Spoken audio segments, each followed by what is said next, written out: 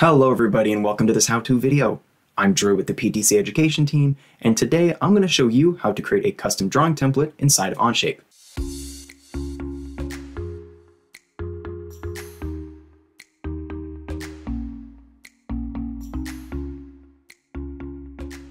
By creating a custom drawing template, you can save time by ensuring that your preferred settings and tolerances are always present when you start up a new drawing. You can also add images to brand the drawing template. This can be great for schools that want to have their school logo appear on all their drawings, or for a robotics team looking to make sure their drawings are easily identifiable. Let's hop in and see the process. First things first, we need to create a new document in Onshape. I'll create one here, and then I'm going to title it Drawing Template Example, and then I'll click OK. With our new document created, I'm going to go to the Insert New Element, and I'm going to create a drawing. This will open up the Template Selection dialog box. Now from here, I want to make sure that I'm inside of Onshape's default templates, because this is what I'm going to use to create my own.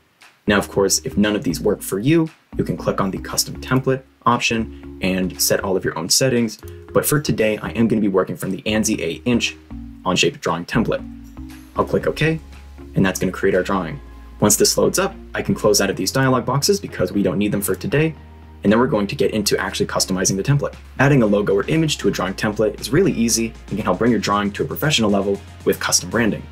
To add our logo, we're going to start by selecting the Insert Image button up here in the top toolbar. At the bottom of this dialog box is an import option, so since we don't have a picture yet, I'm going to import one. From here, I'm going to choose my School of Rock logo, and I'll open that up. It's going to import into Onshape, and then it's going to show up as an option here. I will click on it, and then I'm going to be able to click to set the vertices. I'm going to start with the top left and drag down to the bottom right. Now, of course, I need to position it, which I actually did a pretty good job of getting that centered. Right there is good enough. Once that's done, we need to right click on the picture, and we're going to select Move To, and then we're going to choose Title Block. This will ensure that you can change the orientation of the page and the size of the page, whether you want it A, B, Portrait, Landscape, and the picture will stay inside of this title block. In your custom drawing template, you can define what text boxes you would like to autofill with part properties when you place a part onto the page. Start by double-clicking on any of these text boxes to edit them. I'll start with this top one, and then we're going to delete out the existing autofill. There are two types of properties that you can autofill a text box with. You can use properties from the drawing tab itself, which are controlled by right-clicking on the drawing tab, and then going to Properties. As you can see right here, but none of them are filled in yet. You can also use properties from the part or assembly that is placed into the drawing by clicking on the Insert Sheet Reference Property button, which is right here.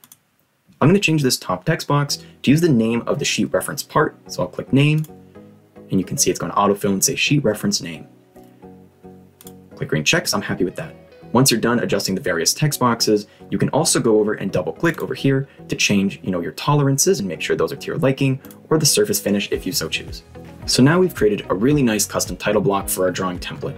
However, this title block won't appear on subsequent pages yet, as they're set to use a different template. Let's see what the second page template looks like. I'm going to add a new sheet by clicking on the Sheet button and then Insert New Sheet. And we're going to see that the second page contains significantly less information and does not have our custom title block. This is fine for some use cases, but because a single drawing tab can have drawings for multiple related parts or assemblies, I personally prefer for each page to have the full title block that we just created. To ensure this happens, I'm going to start by deleting this second page, and then I'm going to duplicate the first one. When we go to export this drawing file as a template file, whatever drawing is on the second page will be the template for the second page and onwards. Now, each page will have the full title block, regardless of how many pages end up in this drawing tab. With all of the relevant sheets customized to our liking, it's time to export this drawing as a template in a new tab in this document. To do this, I'm going to start by right-clicking on the Drawing 1 tab, then I'm going to click Export.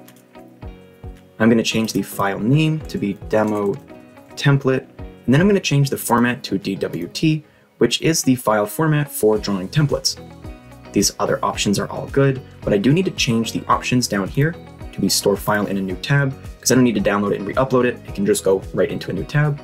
Once that's done, I'm going to click Export. We'll see now it's being prepared for export, and we're going to get some notifications, and then once it's done, we're going to see this new tab pop up down here. So we have the demo template.dwt as a tab in this Onshape document. Now, if I go over here and create a new drawing, when I go to the Created by Me, we'll now see that as a drawing template option. So let's open it up and see if it worked.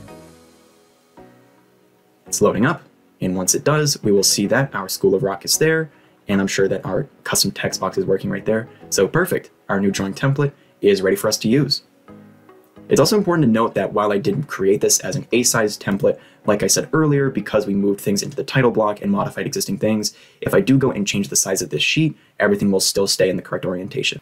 If you want other users in your team or organization to use this template you've just created, you can do that by sharing this document with them. I'll go up to the top toolbar and click on the big blue share button. You can share this document with other users by typing in their emails and then giving them can view and link document permissions, as these are the only permissions they'll need to properly use the drawing template. Now, if you're in an education enterprise, you can go to the Teams option here and select the All Company Users team that will pop up here. Once again, you can just give can view and link document permissions, and then everybody in the enterprise will be able to use your drawing template. Now, if a user has been shared into this drawing template, when they go and they create a drawing, they'll be able to find the template under the Shared With Me option right here. That completes the process for creating a custom drawing template in Onshape. I hope you found this video helpful, and I hope you were able to create the drawing template that you were looking for. If you have ideas for Onshape how-to videos, leave them in the comment section down below. And don't forget to like and subscribe if you found this video helpful so that you are notified when we release more how-to videos in the future. Have a great rest of your day.